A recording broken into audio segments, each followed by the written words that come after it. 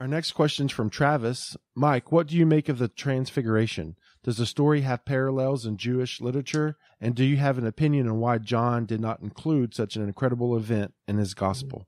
Well, my thoughts about the Transfiguration, again, are in unseen realm, but I'll say this about the question.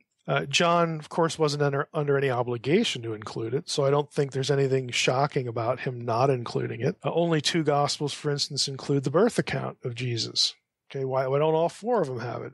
I would think that's important too, and pretty incredible, but they don't. Only 2 are concerned with Jesus' genealogy. Again, if you're talking about the Messiah, the descendants from David, that's going to be pretty important, but only 2 of them have that. You know, the fact is every gospel writer has his own agenda, and that's not a negative word, by the way. He has his own agenda, his own purpose for writing, and they all have their own audience, their own specific audience in view. And those things dictate what they include or don't include. Now, that said, many scholars think John actually does allude to the Transfiguration in John 1:14 when he says, "We have seen his glory, and the glory of the one and only who came from the Father, full of grace and truth." Well, if John is using the editorial "we" there, again, which I would think he probably is, when did he get to see his glory? Well, at the Transfiguration. You know, so a lot of people think it's at least an allusion, even though the account is not actually included in the Gospel of John. But as far as parallels, there's no specific parallel to the Transfiguration, although there are conceptual parallels. In other words, stories about the glorification of certain individuals, or the exaltation to divine status, theosis. I talk about this in Unseen Realm as well. You get those kinds of stories in Second Temple Jewish literature, but there's no